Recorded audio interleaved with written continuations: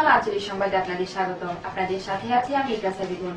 Channel বাংলার আয়োজনে এখন আপনারা দেখবেন এশিয়া প্লাস্টিক আঞ্চলিক সংবাদ। বিস্তারিত জানাচ্ছেন চ্যানেল বাংলার নির্বাহী প্রধান মনিরুল ইসলাম মনির।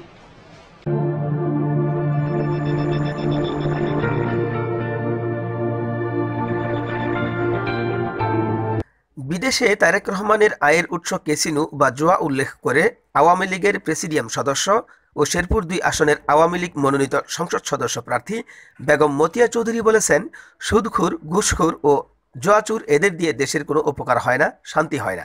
আজ বিকেলে তার নির্বাচনী এলাকা শেরপুরের নালিতাবাড়ী উপজেলার বারোমারি খ্রিস্টান মিশন মোড়ে স্থানীয় ক্ষুদ্র নৃগোষ্ঠী সম্প্রদায়ের সাথে এক নির্বাচনী পথসভায় এ মন্তব্য করেন তিনি।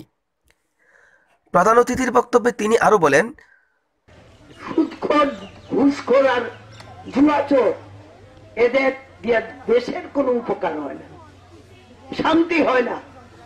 তাই শান্তি চান্ত নৌকা, সমৃদ্ধি চান্ত নৌকা, শিক্ষা চান্ত নৌকা, স্বাস্থ্য চান্ত নৌকা, আর উপার্জন বাড়াতে চান্ত নৌকা, হালাল পথে চলতে চান্ত নৌকা। নৌকা নৌকা নৌকা, আর একবার হাত তোলেন।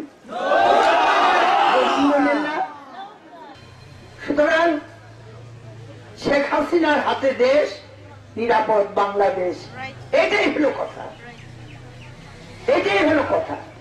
এ সময় উপজেলা আওয়ামী লীগের সাধারণ সম্পাদক ফজলুল হক, উপজেলা পরিষদের ভাইস চেয়ারম্যান আসমাতার আসমা, উপজেলা কৃষক লীগের যুগ্ম আহ্বায়ক ইউপি চেয়ারম্যান আজাদ মিয়া, হিন্দু বৌদ্ধ খ্রিস্টান ঐক্য পরিষদের সভাপতি গোপাল চন্দ্র সরকার, ট্রাইবাল ওয়েলফেয়ার অ্যাসোসিয়েশনের চেয়ারম্যান লুইস ল্যাংমিনজা সহ দলীয় নেতাকর্মী, আদিবাসী নেতৃবৃন্দ ও কর্মী সমর্থকরা উপস্থিত ছিলেন।